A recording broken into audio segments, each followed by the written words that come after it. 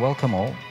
We finished almost one-month project, free gesture exhibition of Ula Sikle at the CCA Ujazdowski Castle, and tonight's lecture is titled "Thinking and Moving Through Samples." Our guest, main guest, Blanga Gubbay, is a Brussels-based researcher and curator. He graduated at the Architecture University in Venice. Got the PhD in Cultural Studies. He worked in Palermo, Valencia, Berlin. He's researched political philosophy of arts, lectures regularly in Beirut, and teach at the Royal Art Academy in Brussels. That's, I will say it very briefly. So without further ado, Daniel, the floor is yours. Enjoy the presentation and lecture, and I hope you will join us afterwards. Thank you very much. Thanks, Konrad. Thanks to everybody for being here. More specifically, I would like to thank Konrad, Agnieszka, Ula for this nice invitation, and even more, I would like to thank Poli Chain, who joined me in this adventure of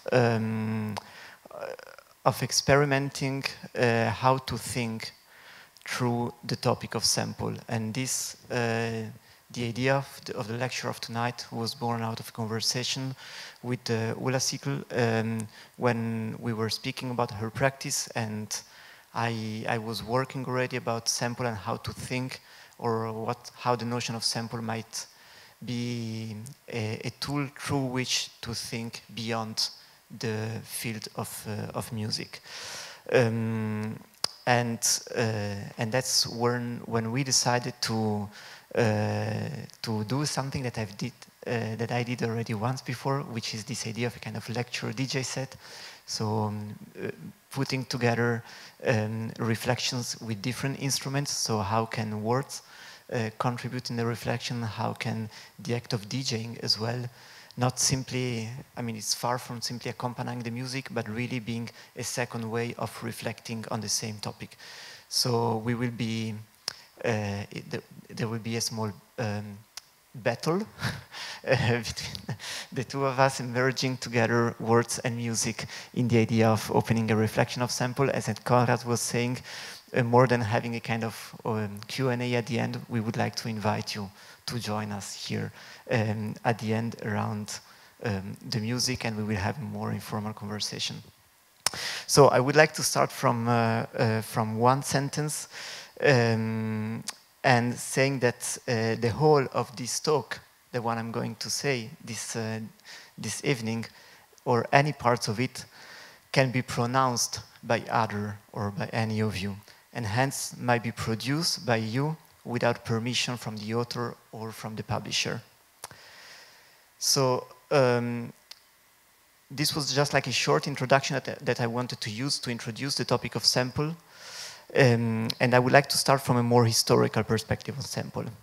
So on a Sunday morning in 1988, the producer and songwriter James Mtume was having a conversation with Nilsson George about the emerging of hip-hop culture. So it's the end of the 80s, and hip-hop culture is emerging. Nelson George, in a recent article that he wrote, which is titled "Sample This," writes that Mtume, in this conversation, spent much of this morning blasting hip-hop record production for its slavish reliance on record sampling. So he was really against sampling. And he charged that, and I'm quoting what Mtume was saying, he said that this is the first generation of African Americans not to be extending the range of music, and that the resulting recordings were nothing but Memorex music. So to further illustrate his creative disdain, Mtume made a bold analogy, and he said that, for example, sampling James Brown drum beats in a hip-hop album was like him sticking chapters from James Baldwin in his book and claiming that the words are his. So simply stealing what someone else did. So this is the way he describes sampling. So I have to say that the practice of sound sampling started way before hip-hop music, and actually it started in the musique concrète of the vanguards. And among the first experiments, there's an Egyptian musician, which is Halib Al-Dhab, which was working with sampling in the 30s in Cairo. But then it's only from the 50s that producers started to sample, and they were doing this mainly to disguise the absence of a live instrument. So for example, if a horn was needed and didn't have the money to have it, or a particular keyboard line was missing, pop producers were used to sample it from another record, trying to camouflage them artificially in the process. But then in the 80s, the hip-hop culture is the first culture that explicitly makes use of the sample, not simply as a tool to hide missing instrument, but as a pillar of a practice. So it's not simply a tool, but it's almost a philosophy that is at the core of a hip-hop culture. And actually it reclaims the possibility of recontextualizing someone else's sounds, and hip-hop became the first popular music genre based on the act of sampling. So often the sample, so I wanted just like to do this short historical perspective on sample, to say that very often the sample is analyzed in relation to what it produces, so to the final song. We always like think about samples, analyzing what samples are present in a song that we know. But the question that I would like to address tonight is, what is the sample in itself? And how might investigating its essence be crucial for us today? So if, for example, we take the sample in the short moment after it has been extracted from a song and before being part of a new one, so in the moment when we already extracted the sample from another song, what is the peculiarity of that which we have in our hands? So what is the sample, this element that we extracted? And through this lecture, I would like to show how the sample, or to think together how the sample is different from other notions as the one of fragment, or the example, or the teaser, or the trailers, so different kind of figures that are connected to the idea of partiality. But how the sample is different from all these other elements. It's different from the example, from the fragment, from the trailer and the teaser. And almost how can we build a kind of ontology of the sample, so what the sample is in itself. So far from aiming to reconstruct the history of sample within this lecture, I would like more to use the sample as a sample, which means to extract the idea of a sample from its historical perspective, but more to situate it in a kind of unknown territory. And we can say that from there, as soon as we extract the sample, a new song might emerge.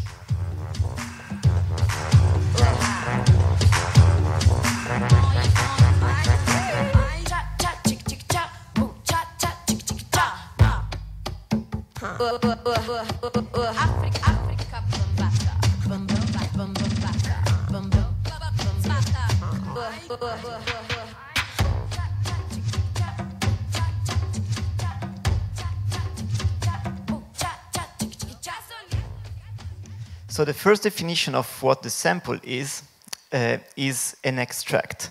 So it's a portion that is taken out from a larger set. Or we can say that it's a small quantity that gives information about a whole. So the sample, it's like the tip of an iceberg that floats above the surface of the visible, but that is still announcing the presence of a larger path or a larger part beneath.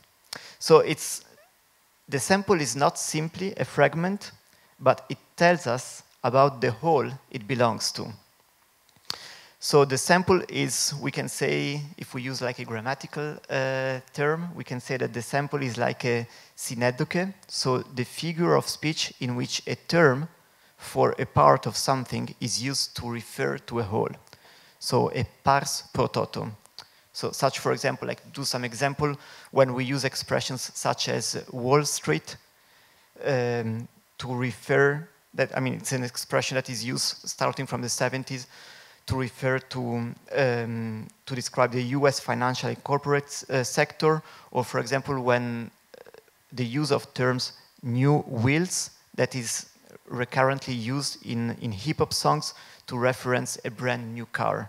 So a sample is a small part or a small quantity that is intended to show what the whole is like. So this is like the usual use of the term.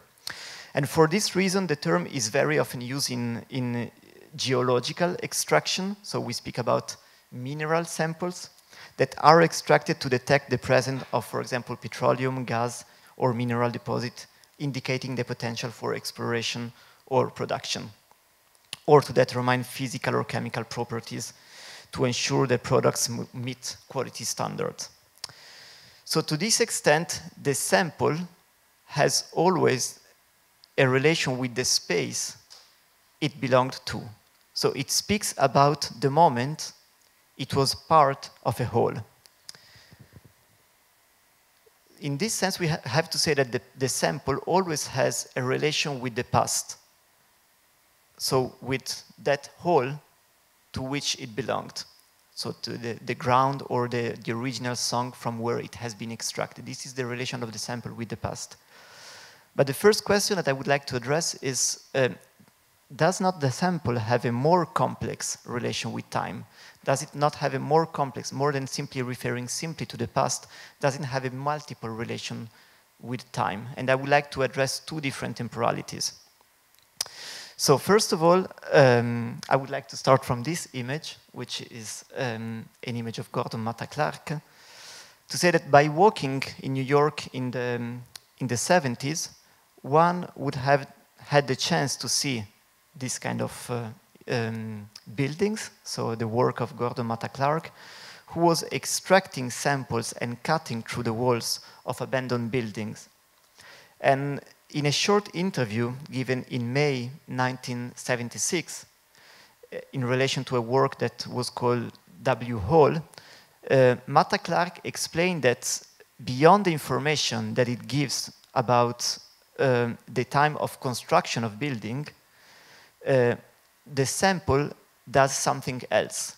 And he says that the act of cutting through from one space to another produces a certain complexity. And I'm quoting right now Matta Clark.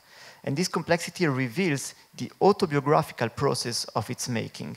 There is a kind of complexity which comes from taking an otherwise completely normal and conventional, albeit anonymous situation and redefining it, retranslating it into overlapping and multiple reading of conditions, past and present. So Gordon Matta Clark speaks about this act of extracting and producing holes into a building. He speaks about two different temporalities. So that these two different temporalities, the past and the present, are embedded in the act of extracting. So the sample, according to Matta Clark, does not simply deliver some information about the past it belonged to, but at the same time it speaks about the time and labor of its extraction. So it speaks about the moment in which we extracted the sample. So we have to say that the sharp margins of the sample are the autobiographical space that reminds and exposes the process of its making.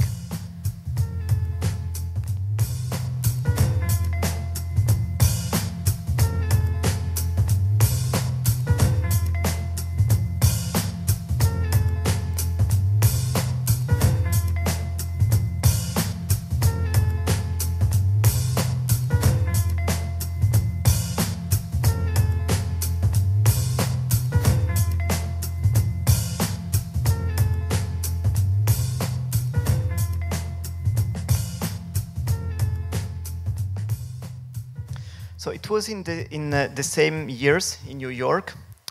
so in the same years of Gordon Matta Clark, that the emerging hip-hop scene starts sampling songs from the past. And while thinking about it, a further temporality and a third temporality beyond the past and the present emerges.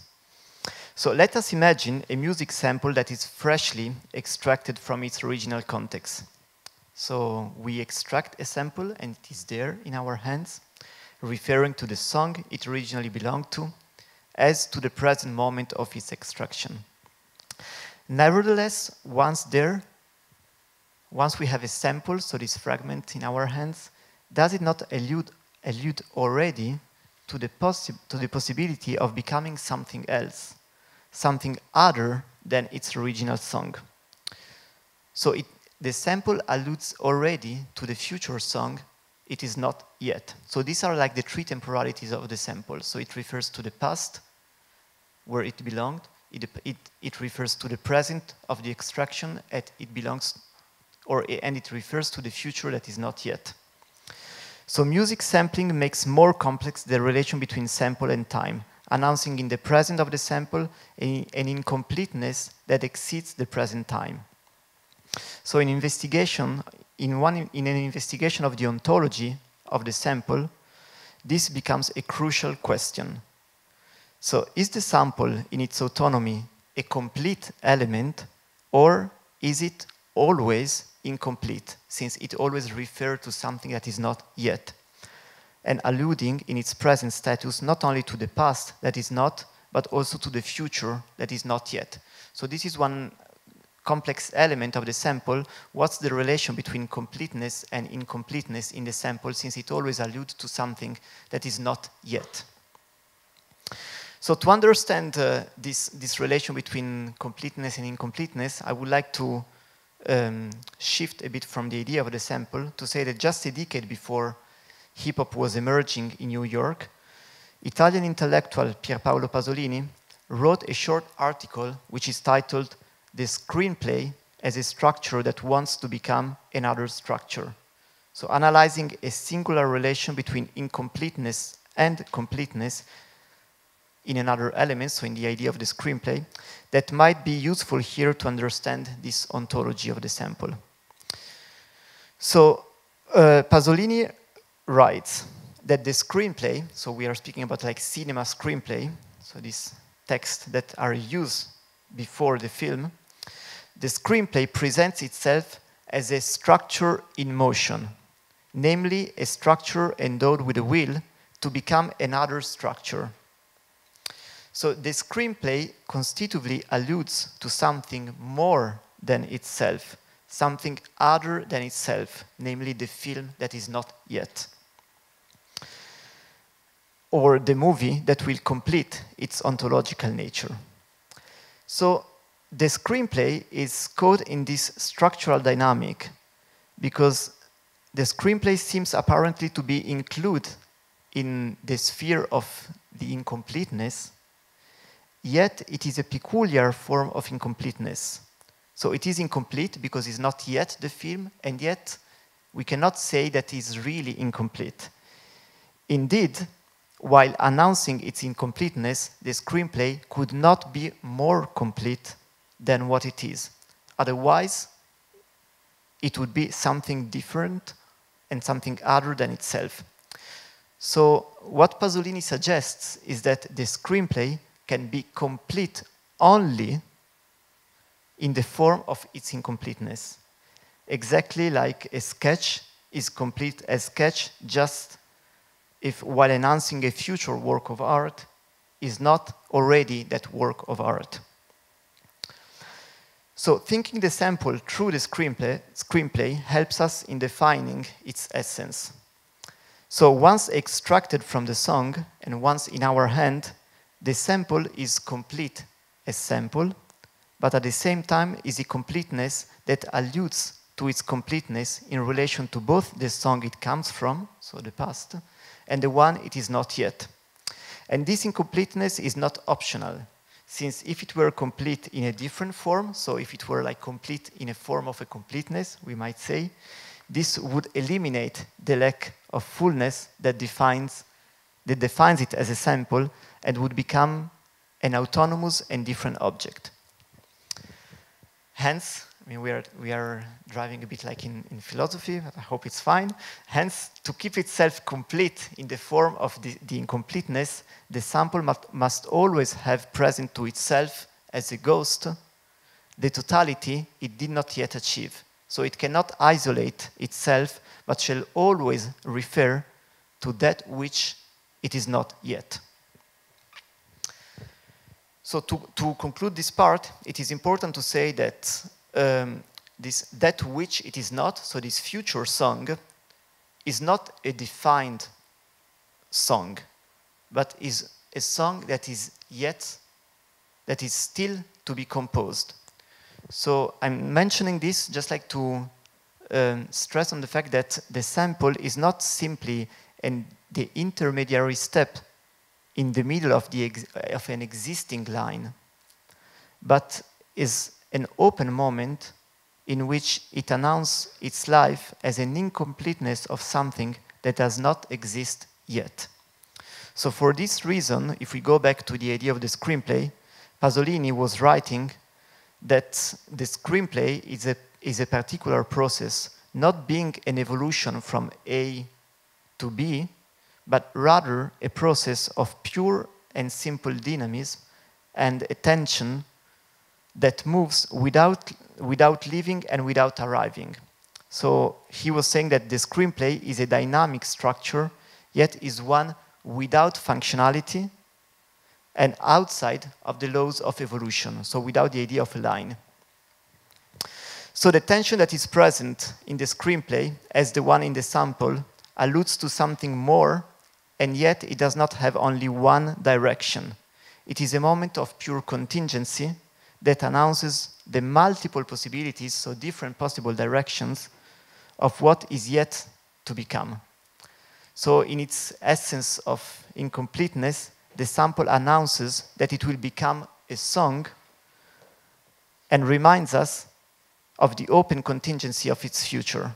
So once in our hands, the edge of the sample vibrates, announcing something that is not yet, and its margin invites us to see the contingency of its future, outside a linear idea of its life. So once there, we can say that the sample is a kind of prophecy without content. So it announces something without saying exactly what it will be. Or it vibrates to announce a future that is yet to be written.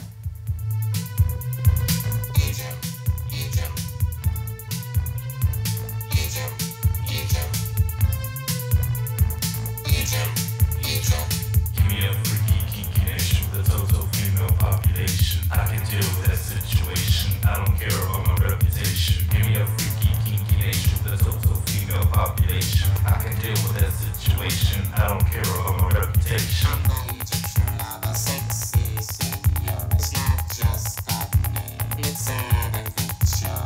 I lick so fast, I scratch so sweet. There's not another DJ on earth who can compete.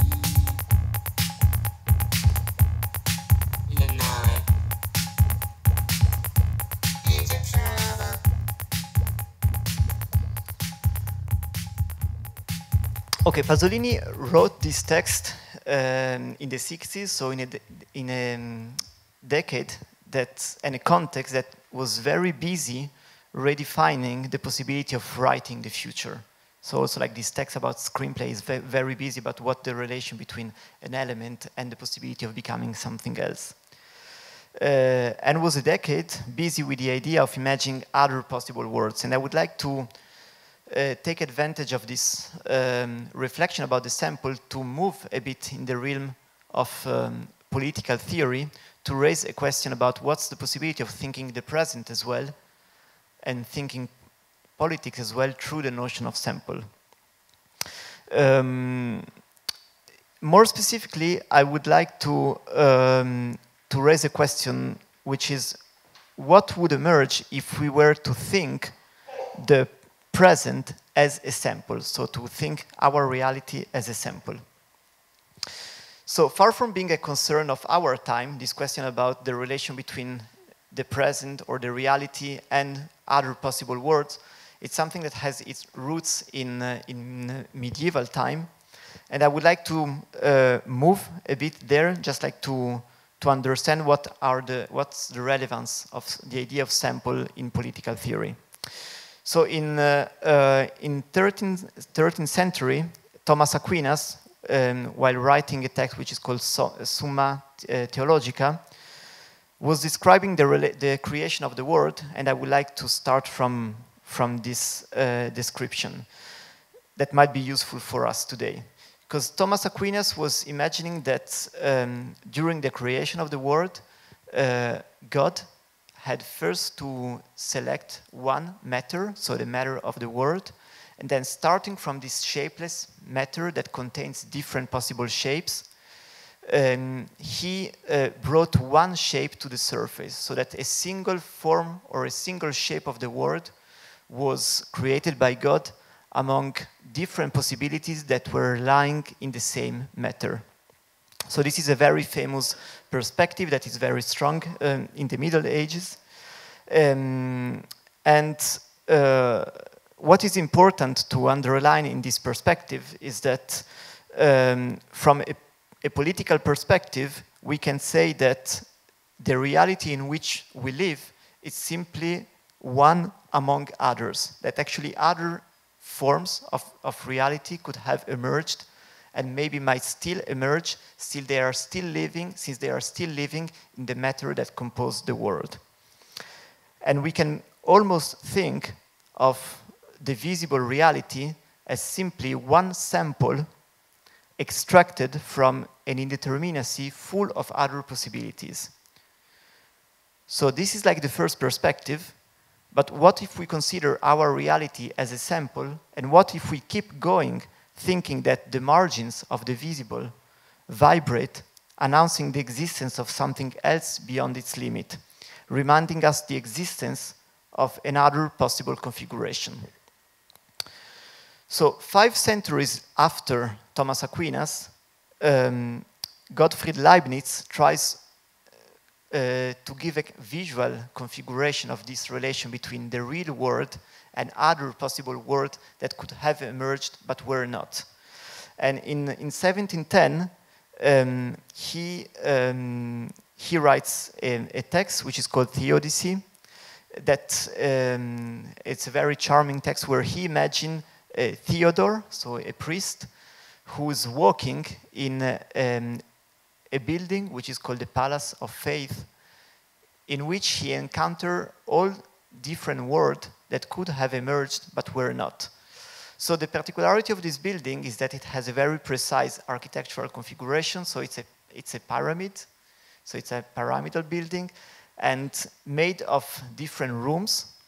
And at the top of the pyramid, there's the actual world, so the one in which we live.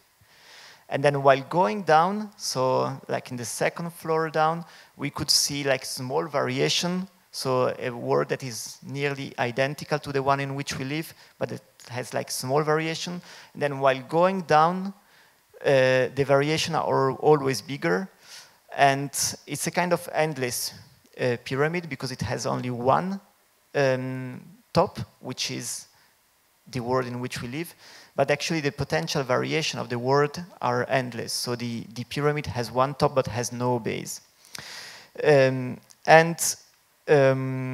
Leibniz imagined the priest Theodore walking in the different rooms of the pyramid, of this Palace of Faith, in which he encountered, we have like to imagine it, but it's very fascinating text, because he encountered every time different worlds that are slightly different from the one in which we live. So, and that could have been created but were not. So for example, a world where animals are able to speak, or a world that is without plants. Yet, if there is nothing melancholic in this flânerie with the non-actualized world, it is precisely because Theodore's task is to find out exactly how each non-actualized possible is a bad copy of the world in which we live.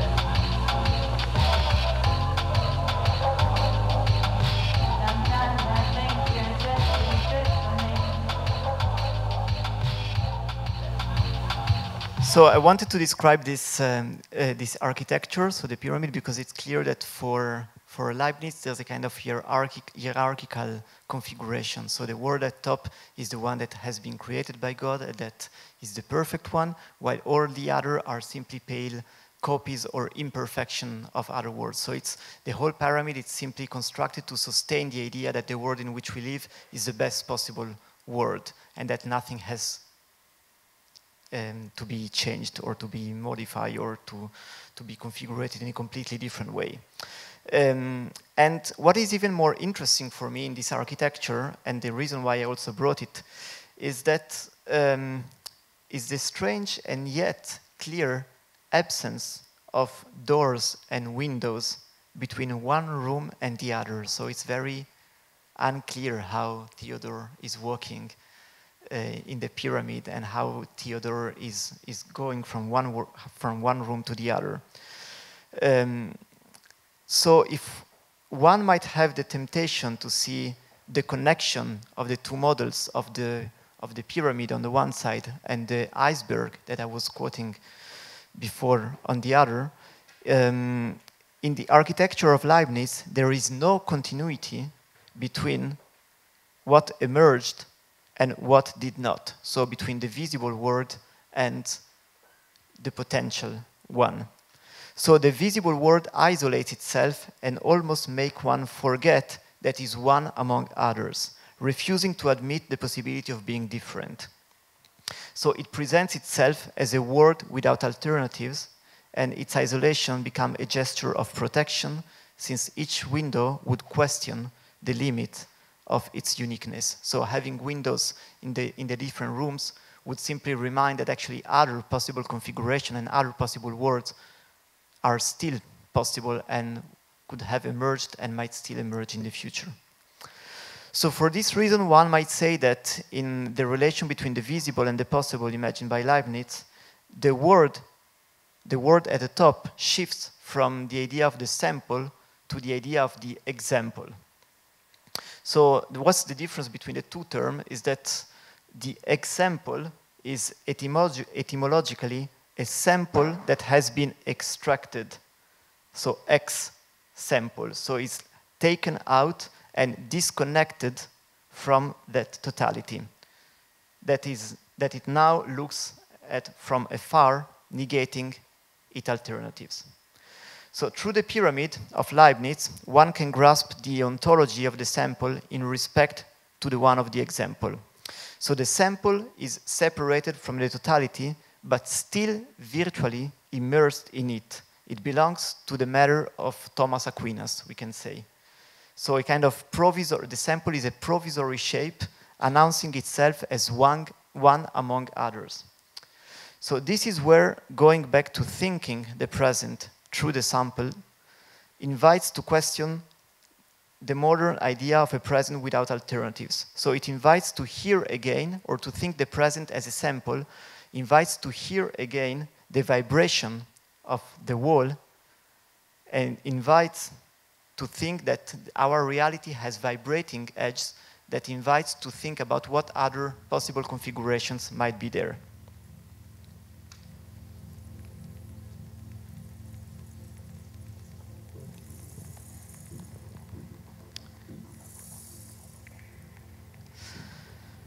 So suddenly, let's imagine right now a crack in the floor connecting two rooms of the pyramid. So imagine that we produce a hole in one of the rooms of the pyramid.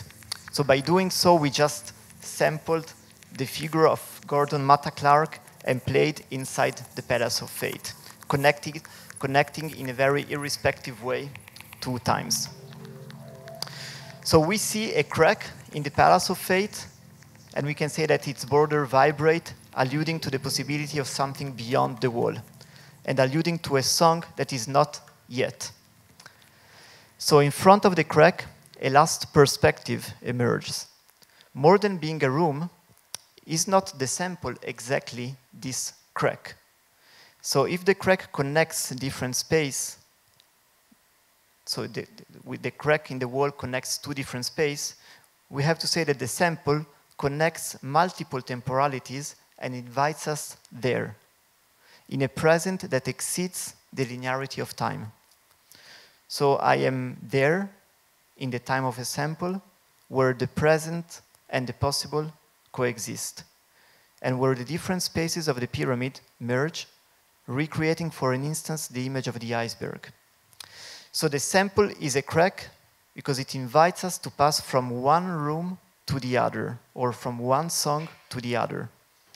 So we can imagine the sample as a crack in the floor from where other times emerge. So this is what happens as well in music, that we bring simultaneously different times and different epochs at the same time in one song through the practice of sample.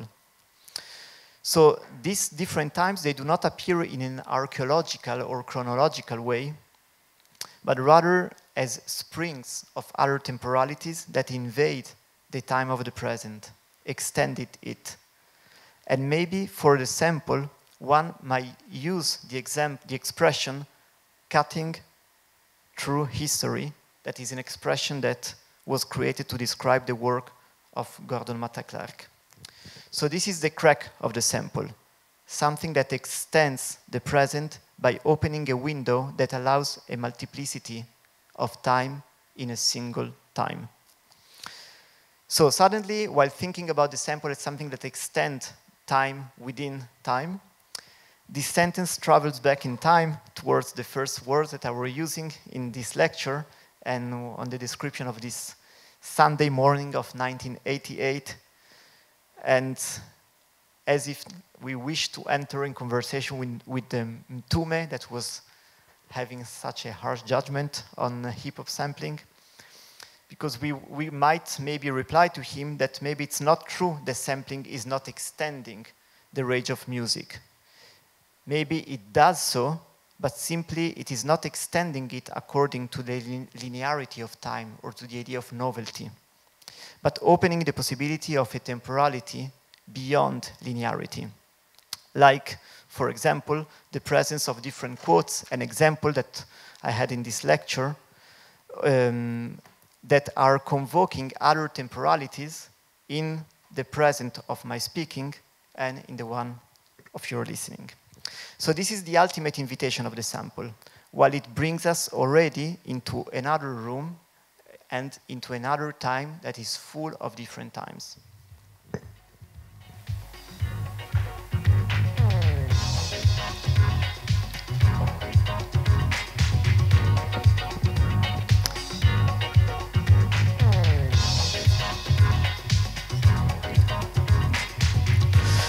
Okay, so I would like to conclude right now, or we would like to conclude,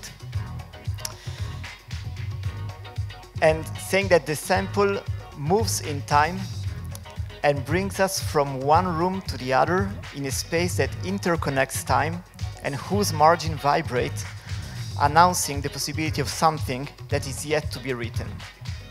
And maybe there is just like a final shift, and perhaps the sample is not simply the room as it appeared at the beginning. We said that it's not simply a room, but maybe it's not even a crack. But maybe it's more the inviting gesture that travels from one room to the other, in different rooms and in different songs. So we have to imagine a sample that travels in different songs.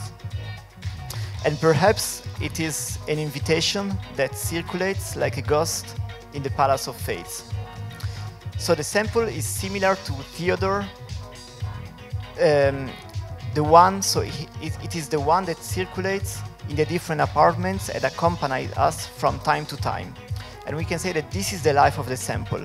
So it circulates as an element among the song, as Theodore circulates in the room in which he appears. So this circulation is what suggests the life of the sample, so the sample as an element that has its own life, as the possibility of moving through history and in different elements. And here to conclude is where introducing the notion of sample in dance might suggest a different reflection on movement. So this is what Ulla Stickler was doing in her previous work or in the work that you saw in the exhibition. Why it opens so many perspectives, the idea of working with samples with movement. Because suddenly it makes us perceiving the movement as something different. So more than being simply the expression of a body, it helps us seeing the movement and gesture as elements that circulate among bodies and throughout time.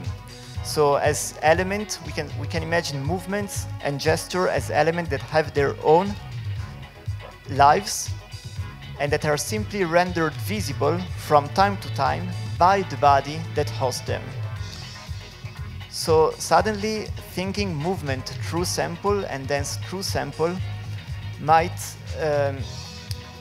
then, while doing this, dancing might be seen as a moment of circulation of the life of the movement among different bodies.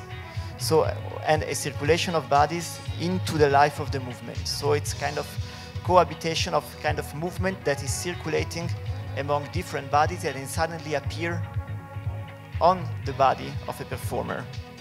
So it's a kind of encounter between a human life and a non-human life, the life of the movement, suggesting a space beyond anthropocentrism. So maybe at the end, movement and gesture do not belong to the body, so they do not belong to us, as Ula Sikkel is showing. It's like taking gesture from voguing or from pop song or from Sufi. These are like movements that are circulating and that do not belong to us. So it's a kind of shift between property and use. We are simply using this movement and we are not owner of this movement. So the sample as form of life demands this shift from property to use and questions the limit of the notion of copyright. An aspect that, as Nelson George says in the article mentioned at the beginning of the text,